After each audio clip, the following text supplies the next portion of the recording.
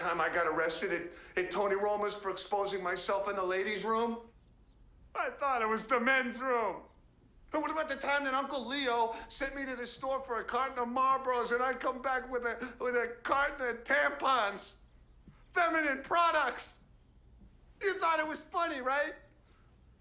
I was upstairs in my room crying. Don't stare at me like I'm some kind of a freak, because I'll tell you all something else. He's a homo.